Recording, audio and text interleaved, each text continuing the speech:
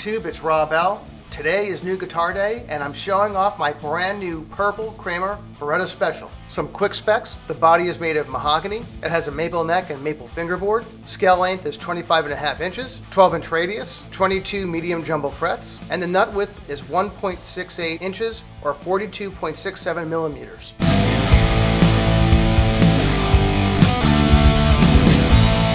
And the stock tuners are 14:1 ratio.